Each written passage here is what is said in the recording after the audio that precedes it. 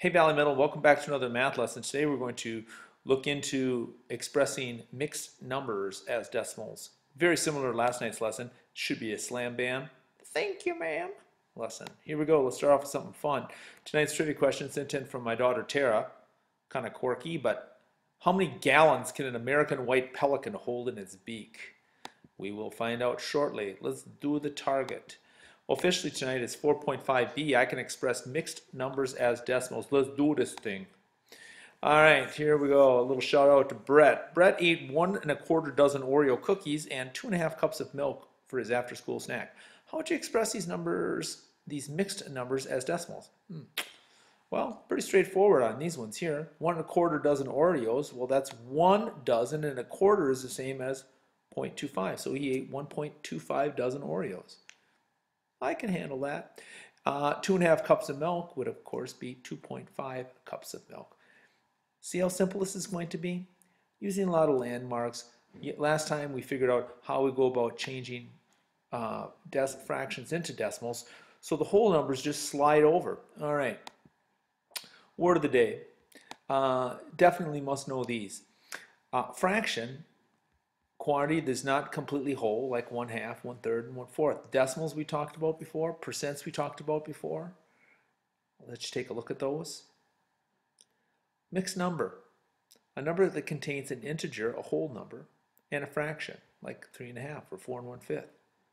Here's a couple over here, 3 1/4, 5 6/8, 7 51/100. These ones here are a little bit less familiar, but if we reduce 6/8 down to 3/4, 5 3/4, that becomes a much more familiar fraction in terms of changing that to a decimal, which would be 5.75.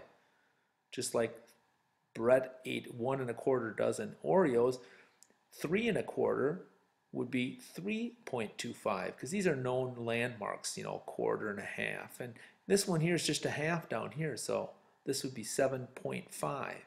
So expressing decimals as numbers, or a mixed number as a decimal, is really as easy as 1, 2, 3. And here's how we go about doing it. First of all, here's our example, 2 2/3. Just record the whole number. Boom, slam, 2.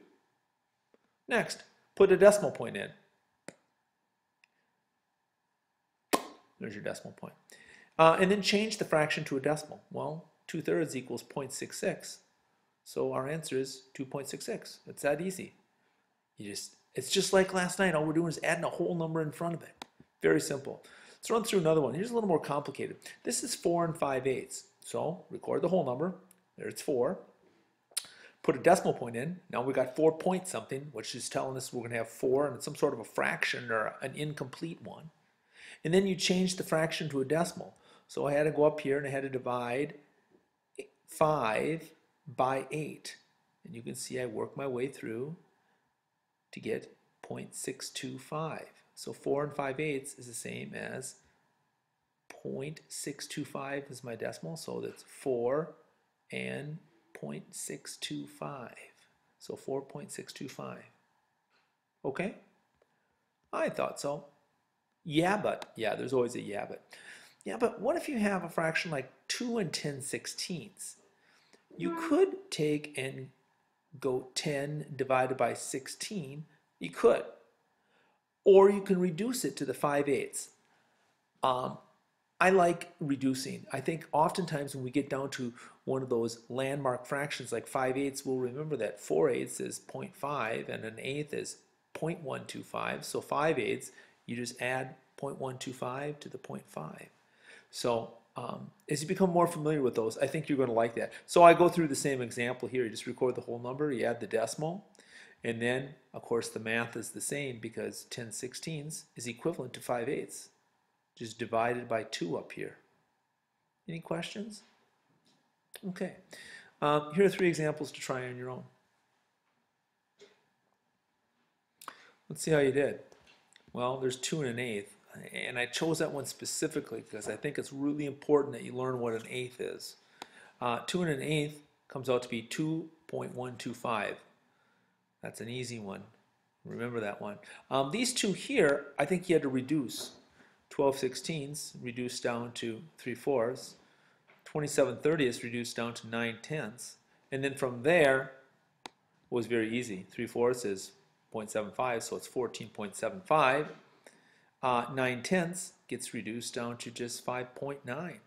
I love it when we get a tenth or a hundredth down here in the bottom, because then we can just really get rid of it and put in the decimal. Add the number of zeros you need. All right, let's get to our ticket to the show tonight.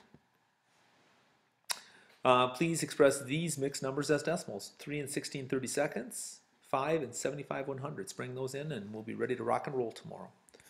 All right, let's find out the answer to the trivia question.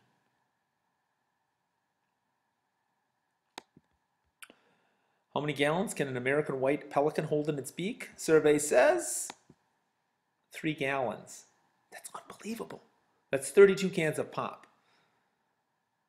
I wonder how the pelican gets the pop cans open, though. Probably has a can opener. All right, just messing with you. Have a good evening. Thanks for watching.